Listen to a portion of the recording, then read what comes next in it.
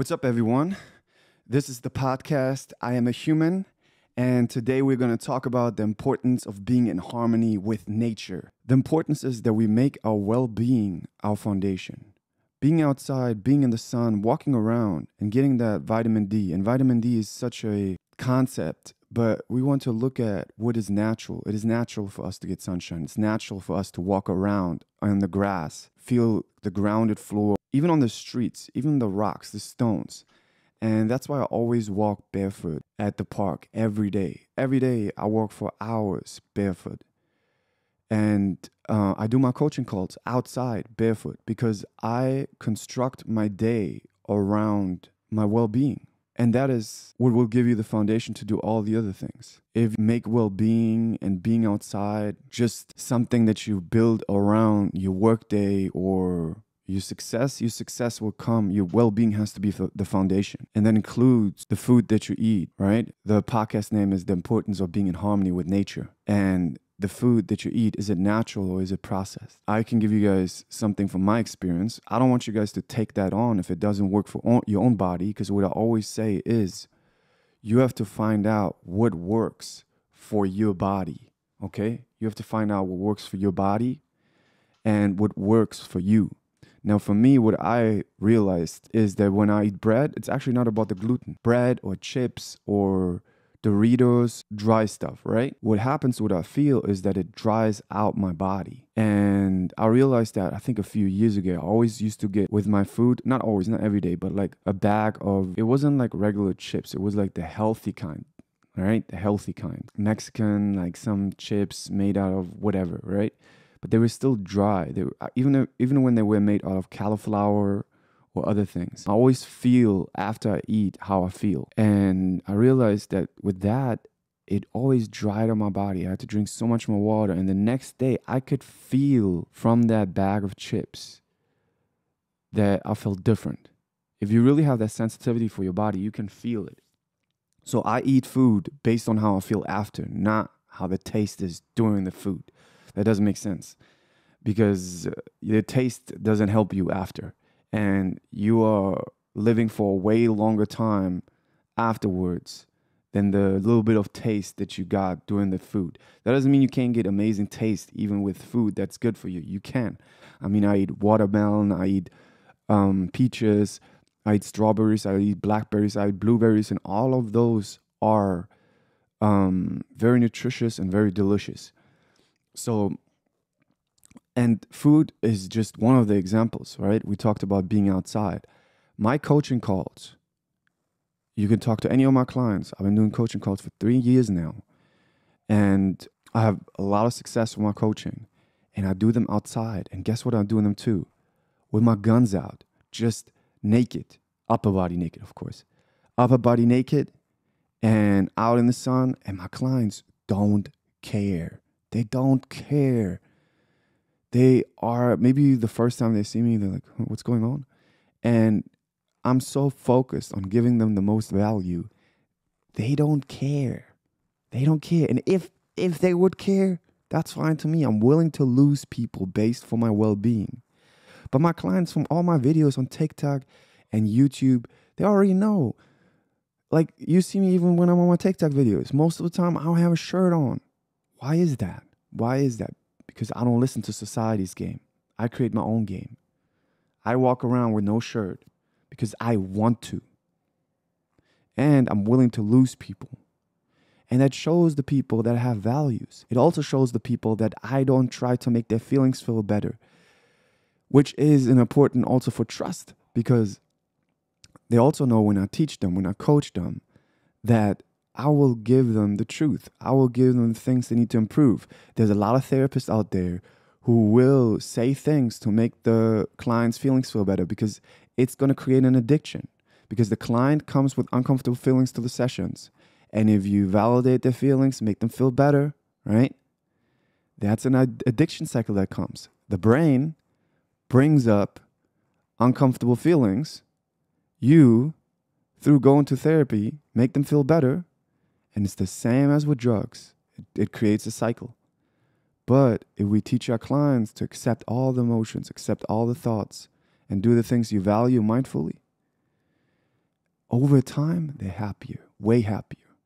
But if you look for the short relief, you'll always be more unhealthy, mentally unhealthy. But back to creating an atmosphere. We want to create an atmosphere, and we don't want to ask for perfection. There's people out there who are like, I need to make the perfect project today. I need to make the perfect podcast. I need to make the perfect video. Just create the atmosphere and go in the right direction, and you will, over time, build more skills. People are too impatient. But if you set the right atmosphere and if you don't make it about, oh, am I going to get views now? Am I going to get views now? You want to set the right atmosphere for yourself. And the foundation of any atmosphere is your well-being, because you only have one body. So it's going to be about you being outside in nature, you being outside. And you don't, I mean, I get it. You have a job, right? I'm my own boss. I can do whatever I want to. At the same time, you can go outside in the sun, even in your break. Go somewhere. Take your shirt off. Take your shirt off. If you're a woman, take your whatever, like, you find places. You are very creative. You find places to put your skin into the sun, but go in the sun. Don't just stay inside. All those electronics.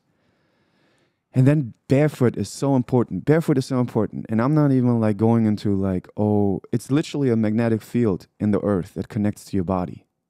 So there is some charging device for it. And it's so important, even for our muscles. I was just recently getting into, there are these tribes in Africa who are really good at jumping high. And they say it's because they've always been barefoot. And the Europeans started getting shoes way earlier, right? But when you walk around barefoot, you strengthen your muscles in your feet, and you strengthen your back with that too. Every muscle is connected. Your whole body is connected with each other. So it's so important for you to go outside and strengthen your feet and get that magnetic charge from your body. You want to be charged up. You know what I mean? Don't only charge your phone, charge yourself. So yeah, I think it's very simplistic, but it's about you doing it, and changing those habits is going to be uncomfortable at first, but at some point it's going to get normal. I'm so used to being outside without a shirt, and I don't care what society says. It doesn't matter to me. I drive without a shirt. If you ever see me drive, every day I go out my house, I go out the house without a shirt. I have a shirt in my backpack in case I have to go to Whole Foods and get some food, but I go out the house with my water, with some protein shakes, right? Because I set the atmosphere. I know, okay, I don't want to waste that time at the beginning of the day to eat, right? So I might have some fruit, I might have some protein shakes, but I'm not going to have a meal. I'm not going to make myself a meal. I, as an entrepreneur, don't even I'd rather make more money and go to a more expensive, healthy place and let someone else make myself the food faster. That's what I like to do because I am so busy. I have podcasts, I have coaching calls, I have seminars, and for my life, that's the most important thing, to have that time, because that time is going to give me the ability to do more of the things that I want to do. But at the same time, I want to have well-being. I want to feel good, and it's foundation to feel good, right? Because if not, you cannot do the things that you value. So watch your body. As a human being, we have bodies, okay? That's the name of the podcast. I am a human being. I love it, right? We have bodies, and we want to be able to move them and be able to have energy for us to do the things that we want to do. So you want to make that change. You want to put it into your day, and your brain will find excuses. Your brain will say, no, not today. No, that doesn't make sense. It will find the best excuses. I'll give you an example. When I started mindfulness, I was driving my car, and I used to have this breakup, right? Probably 7 years ago. I love that girl. But I'm going to tell you this. I was also still attracting relationships from trauma patterns. I was attracted to people based on my trauma patterns. So I was really all over heels in love, so to say. But it was all over heels in emotional addiction, okay? Because I was still acting from the patterns of my childhood, which I changed.